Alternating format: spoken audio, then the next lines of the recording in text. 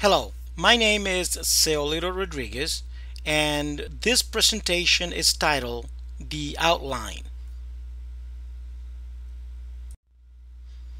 What is the purpose of this presentation?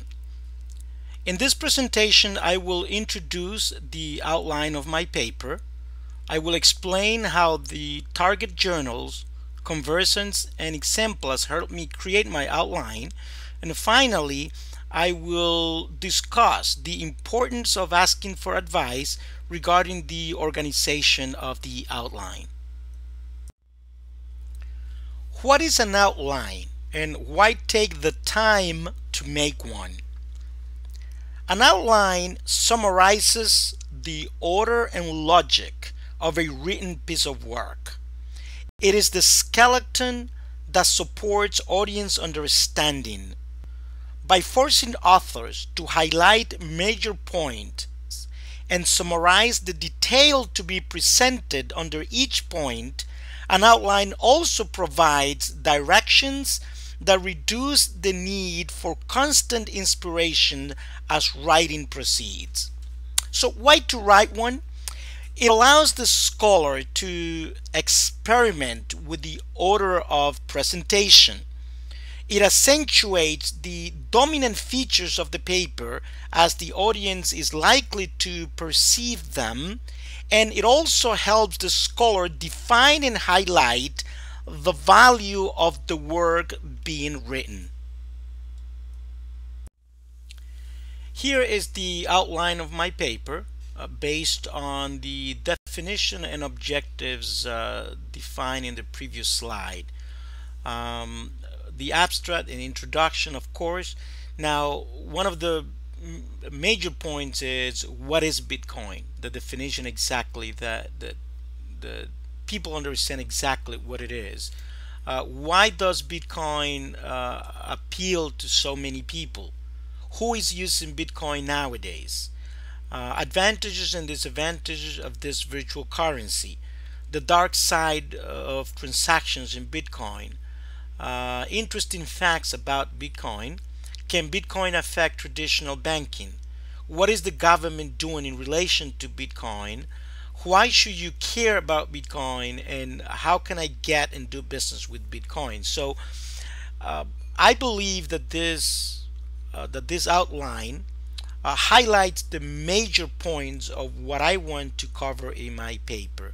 Obviously, this is still at the beginning. This is a living document, and I will continue to seek advice from friends and colleagues and people in the community that I'm writing for. So obviously this may change in the future for the final paper. Sources for your outline. It is important to consult your exemplar's outlines as a useful source of outlining advice. Basically, you're looking for a format, a logic that fits the purpose and the style of your paper. You gotta be careful with this though. Remember that your value to scholarly conversation depends upon you are saying something new. So if you look at this outline, it is an way of seeing what's out there and what are ways in which you can contribute to the scholarly conversation. Keep in mind to be innovative with form and content, but only with a purpose. Asking for advice for your outline, it's also very important. Make an effort to establish a community that can give you personal feedback. In my case, this is very easy because I work in information technology. I have a lot of friends and colleagues that are in technology, and they are very interested about the topic of Bitcoin. So I have the opportunity to converse with these people all the time, and I get a lot of feedback. Make your own evaluation of the outline that you have written. The essential framework for evaluation is obviously the reader's perspective.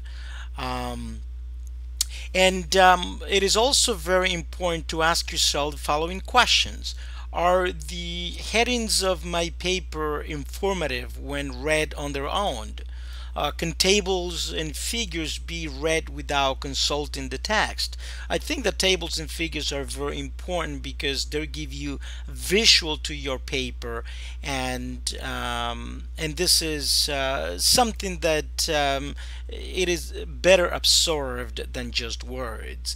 Is the basic message of the paper clear from reading topic sentences? So all of these are key components when asking for advice and when writing an effective outline.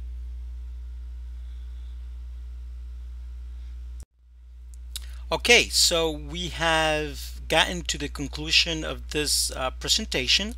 What did we cover? I introduced the outline of my paper. I explained how the target journals, conversants, and exemplars helped me create my outline. And finally, I also discussed the importance of asking for advice regarding the organization of the outline. Thank you for watching this presentation. I hope that you have enjoyed it.